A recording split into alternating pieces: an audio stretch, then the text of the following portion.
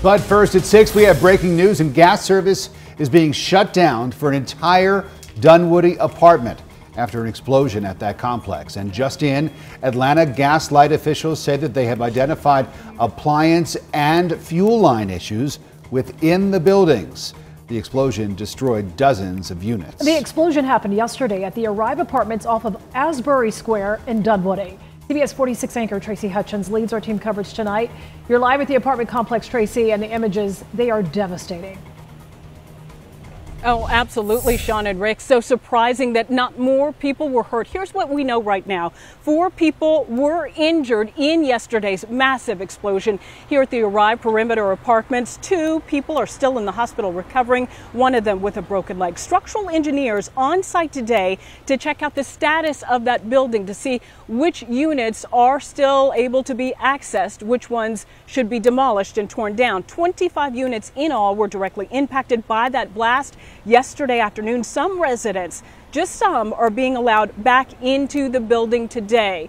Now, we do have team coverage of this event. Let's head out to CBS 46's Yasmina Alston, who has the very latest on the investigation. And Yasmina, Atlanta Gaslight crews have been on the scene all day. Yeah, Tracy, good afternoon. That's exactly right. We've seen several crews working here at the complex throughout the day. DeKalb County Fire Department, of course, the gas company as well. And as it was mentioned earlier, Atlanta Gaslight is now saying that they've identified appliance and fuel line issues in the buildings. So now they're shutting off the gas to all of the units in the complex as this investigation continues. So this would be an explosion at 2000 Asbury Square. As first responders rushed to the Arrive Apartments on Sunday, people living at this Dunwoody complex ran away to safety. Many snapping these scary images and videos showing debris everywhere, the building unrecognizable. I saw the whole building just collapse. It sounded like an explosion. Now a lengthy investigation is underway into what caused an explosion that injured 4 people, one person with significant burns and another with a broken leg. Officials say it was a suspected gas leak, but we won't know for sure until the investigation is done. We're also learning that Atlanta Gaslight was already en route to the complex when the explosion happened. Sunday, someone made a call to them about a gas odor.